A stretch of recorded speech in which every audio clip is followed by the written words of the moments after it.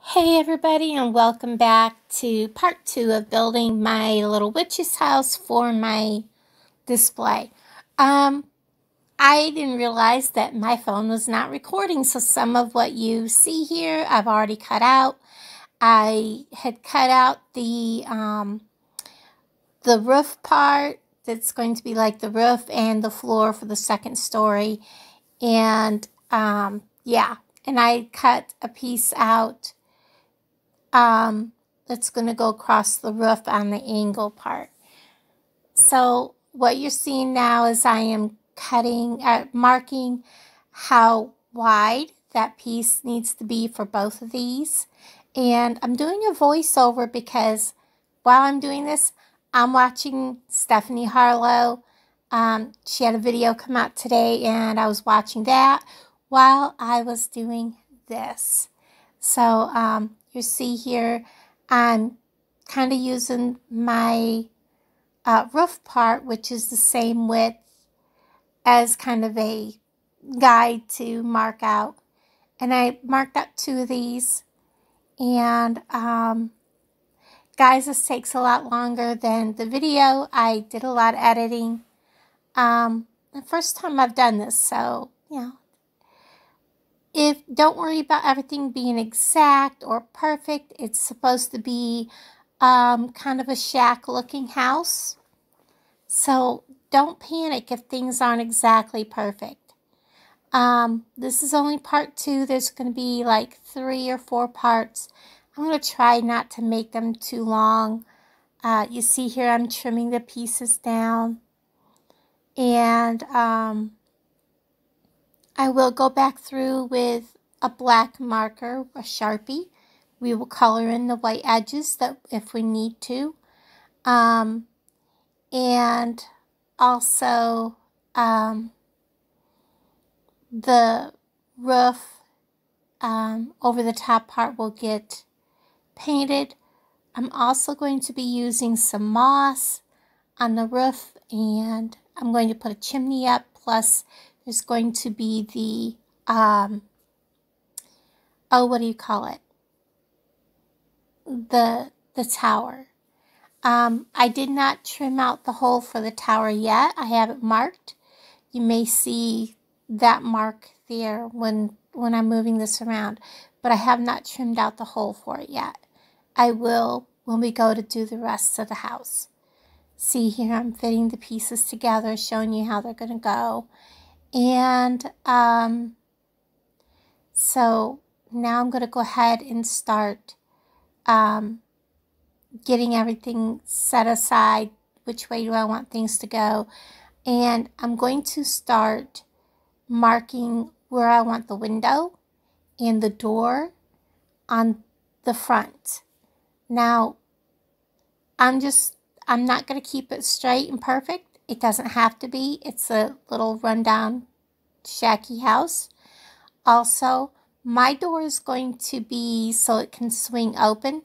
You don't have to do this, but my door is actually going to be cut completely out. And so you're going to see that I cut the whole thing out. I am going to have like ribbon on the inside of this that's going to be glued to the inside of the house and the back of the door. That's going to give this door so it can swing. This way it actually looks like it's partially open and letting more light out, because this house will have lights inside. So you see here I'm popping the door out, and then I'm also going to cut out the windows in the door, and also cut out the windows in the house. This is such a relaxing thing to do. They're blacktopping our street, so I barely got back in this morning. I scooted around them to get back in the parking lot, so that was that. And so there's my door. Now I'm going to cut out the windows and get the 4 little holes done to represent a window. And that's all done. And then I'm going to start with the rest of what needs to be done with the house. And it come together really quite easy. The whole thing is just planning it all out, putting it together, having a bunch of hot glue ready, guys, to put this together. On the very back, I'm going to make an opening big enough to reach in to either put a tea light or a string of lights. I'm not sure which I'm going to do. I haven't decided. I have not been able to find a yellow lit tea light, the battery operated ones. And I thought I had some in my drawers. I did not find it, so I may use a battery operated string of lights, and I'll show you the hack on making those the color you want. So I've got the back open so I can reach in and put some lights in there. And now I'm going to assemble the side walls. Remember, these are the ones that I made curved in the last video. And a bunch of hot glue. Almost like you're stitching back and forth. You're going to run a line. You're going to run up and down, up the sidewall onto the front of the house also. So you're giving it a good coat. And then just holding this all together. You can see here I ran out of glue on my glue stick. And I forgot to trim this sidewall before I put it up. But I did trim it later. And I trimmed the other one before I put it together. So like I said, I did go through a bunch of hot glue. Don't worry about seeing it or not seeing it. It's not going to matter. I did kind of block this house up together while I was doing this, so that the side walls had something to hold them still while I did other things. And here you can see I've turned it over. Now I'm putting this up onto the back of the house and gluing it down onto the back of the house. And I'm doing it the same exact way. A lot of glue up and down from the sidewall to the back of the house and building up that glue so that it holds steady. Like I said, don't worry about what the edges look like. We're going to come back in. See here I used the sanding block to help give it some weight to hold it in place while I move the house where I can get in a little bit better to glue. And it really wasn't all that difficult. Like I said, just a little time consuming. But to be able to build it yourself is so much more joyful. Here I'm putting the little side roof that comes down on. Of course, I've had to let this set and get all put, so the glue is set hard. And I'm going to go ahead and put this get the glue on this. And I'm trying to do this in a hurry. And yeah, get this together, hold it up there. And then I did go back in, and I don't think I showed this, on the inside, put a little more glue. And I have the two together, and then I'm going to go ahead and put that flat piece that's going to be part roof and also part upstairs, for the upstairs part. And I'm just kind of playing with this to get it where I want it. And then I'm going to go ahead and glue this. And hindsight's 2020. I should have just turned this whole thing upside down and glued it that way. I don't know what I was thinking. But it would have been so much easier, really, to just turn the whole house upside down and glued it together that way. But, it is what it is. And it's sturdy, so I guess that's okay. Like I said, don't worry about all the edges. We'll take care of them in the next video. And then my next step is going through and sticking glue in the little cracks, pressing down the roof as I go, and just making sure the whole little roof thing is fastened in. And then we're going to work on the side walls just like we did on the main part of the house. The upstairs, we're going to work on the sides. And you see I set one of my pumpkins on top to help hold the roof in place while it got hard. You know, the glue dried and stuff. We're going to do the same with the upstairs part as we did with the downstairs. And I forgot to cut out my windows.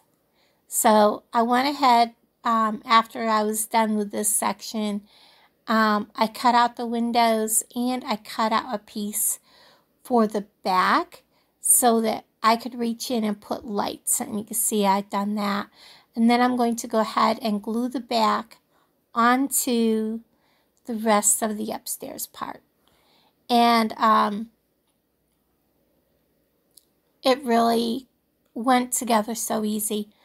The biggest part of this whole thing was making the curve on the walls. If you're making your house curved like this, it really wasn't that hard to do. So I'm gluing this all together. I'm going to be letting it sit with I believe I just set the sand block on top of it. It was just enough weight to hold it together. You can see there it's all glued in. And then I get my popsicle sticks and I start gluing them on from the top of the roof down. And later on I'll go through and I will paint them. But I don't want to do it in this video. I'm trying to keep the videos not too long. This is really cool. Putting this roof together. Kind of reminded me kind of like a Asian style house when I was putting this together. I was like, this is so cool. But I really enjoyed doing this. Gave me something to do besides sitting around watching videos. And I have Stephanie Harlow going. So I'm listening to her and putting this house together. Here, you couldn't see it, but what I was doing was I was taking my X-Acto knife and I'm making a small hole in 2 pieces of the popsicle sticks. The reason I'm doing this is I am putting a chimney on top of the upstairs. And the reason I'm putting a chimney and having these small holes is I want to have a very little bit of a light coming up through the chimney. Not a huge amount of light, but maybe a little. This will give the illusion that there's a fire in the fireplace kind of thing. And I'm hoping that my hole is big enough. If not, I do have a drill. You know, I might just carefully, gently drill that hole a little bigger. We'll see. Hopefully. And you can see that that's all done. And I kind of figure, where do I want this to sit? I kind of make an idea. And I just take my X-Acto knife here and I just cut me a hole. You just cut a hole. It doesn't have to be perfect. It's just so that it lets the light up through from the bottom. And then I pop that hole out. And this just lets all the light up through. And then I proceed to hot glue the upstairs to the roof and put the house the rest of the way together. And I love it. It sits out here on my table and I'm looking at it like, I built a house. Now, if I could just build my own house, you know, this easy, it would be amazing.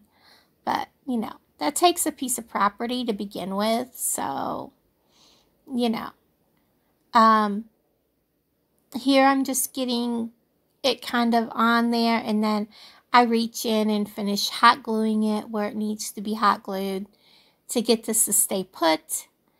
And then